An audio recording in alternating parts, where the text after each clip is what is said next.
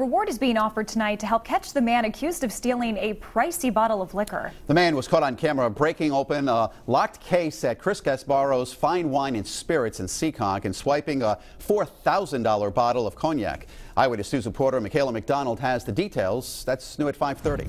The store's management tells us they've never had anything like this happen before, so they're sharing their surveillance video, hoping someone can identify the suspect. $4,000 is what we're selling it for.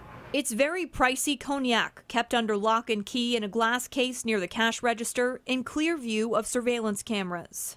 It's by Remy Martin, so a lot of people know that name, but it's a specific bottle called Louis the 13th. Chris Gasparo's Fine Wine and Spirits says this expensive bottle of cognac was stolen from their Seekonk store on Tuesday night. We even have a locked case to keep people from stealing this stuff, so it's sort of brazen that, you know, they'll come in and right in front of everybody do it regardless. Manager Matthew Eddy shared this surveillance video with Eyewitness News.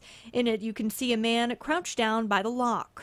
After reviewing the tapes, we saw that around 6 p.m. there was a guy coming over to pick the lock or use a key of some sort to open up the case and get the bottle. And from there, he went around the backside of where someone couldn't see him, a blind spot of some sort, and tucked it into his pants. They say the man then made a purchase of a different item with cash and left. We met with the police yesterday and filed a report with them, and we would like to press charges as well. The store's owners tell us that the first tip leading to an arrest will receive a $500 reward. Michaela McDonald, Eyewitness News.